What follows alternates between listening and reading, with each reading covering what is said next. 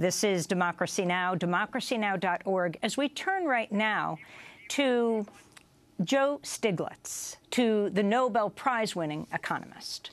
The fight over income inequality gained national attention when fast food workers walked off the job in hundreds of cities across the country on Tuesday, demanding a $15 an hour minimum wage and union rights. Some Fight for 15 protesters rallied outside the Republican presidential debate in Milwaukee. During the debate, billionaire Donald Trump and other Republican contenders rejected calls to increase the minimum wage. Taxes too high, wages too high. We're not going to be able to compete against the world. I hate to say it, but we have to leave it the way it is. People have to go out, they have to work really hard, and they have to get into that upper stratum. But we cannot do this if we are going to compete with the rest of the world. We just can't do it. We end today with part 2 of my interview with the Nobel Prize-winning economist Joe Stiglitz and his plan to address income inequality. He's written a new book called Rewriting the Rules of the American Economy, an Agenda for Growth and Shared Prosperity.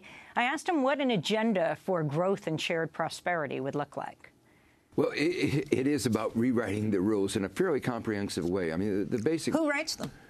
Well, that has to be done by Congress, and it has to be with a lot of popular support, and in a way we're beginning to do that. The Fight for 15 movement, raising the minimum wage, that's one of the rules. But one of our points is we need a more comprehensive agenda than just raising the minimum wage.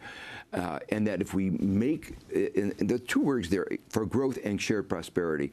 So our view is that the only sustainable prosperity is shared prosperity, and that one of the problems is that the way these rules have been rewritten since the beginning of Reagan has been to actually slow the American economy. And let me give you one example.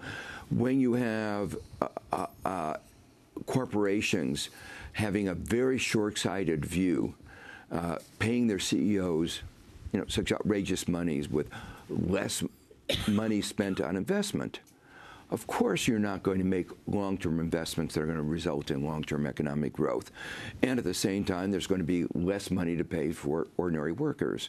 And paying that low wages to ordinary workers, not giving them security, not giving them paid, family leave, all of that results in a less productive labor force. So what we've done is we've actually undermined investments in people, investments in the corporation, all for the sake of increasing the income of the people at the very top. So there's a really close link here between the growing inequality in our society and the weak economic performance. We're in the midst of an extended election year, but that goes to the issue of how we govern ourselves in this country, a very critical point.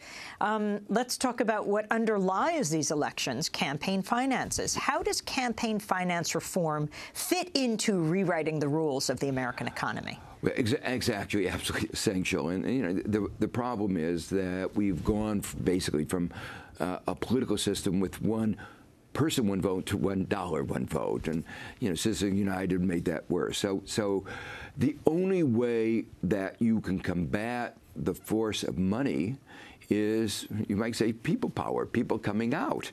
And we've seen this work. I mean, we've seen it work in raising the minimum wage. We couldn't do it in Congress because the gridlock there, the money there. So we've done it in city after city, Seattle, Los Angeles, San Francisco, in New York. So we've actually been able to see that this kind of uprising can work, even in a political system with money